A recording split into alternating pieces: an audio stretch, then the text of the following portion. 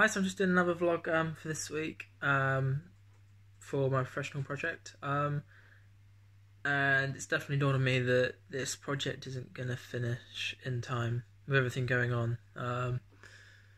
So, if I'm sure you all know, but there's been a global pandemic, COVID-19. So it's kind of put a postpone on everything almost.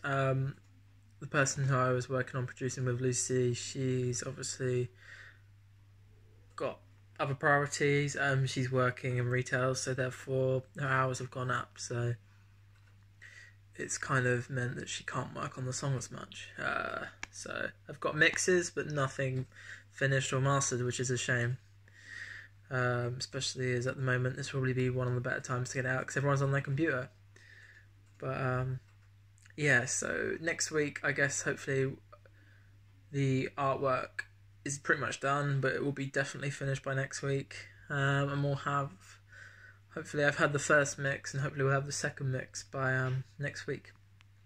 So, yeah, I listened to the first mix, it was good. Lucy's done a great job, but there are certain aspects like the vocals and things. There's quite aggressive auto-tune, which is great because, I want it to sound like a poppy tune and stuff, and I want it to sound catchy, but it's almost too aggressive, some of it. And the drums, for example, as well. They're not really the kind of sound I'm looking for. I was kind of hoping for something a bit more acoustic. And I know that's difficult with programmed drums, but there's definitely something out there that's better than what we've got.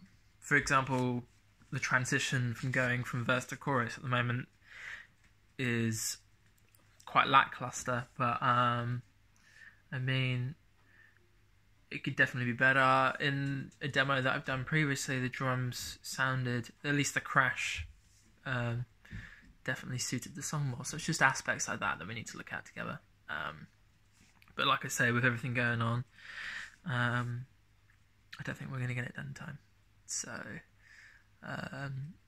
I think probably what is best at this moment is to say that the project's not going to get done, in the sense that we're not going to release it in time for me to evaluate the process, which is a shame because, to be honest, had the timeline had gone right and had there not been a global pandemic, we probably could have got this done. But in reality, sometimes things get in the way. So we're just going to play it by ear, I think, and Lucy's going to work on it when she can.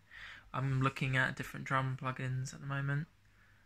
And yeah, we'll see where we are next week with it all. But fingers crossed,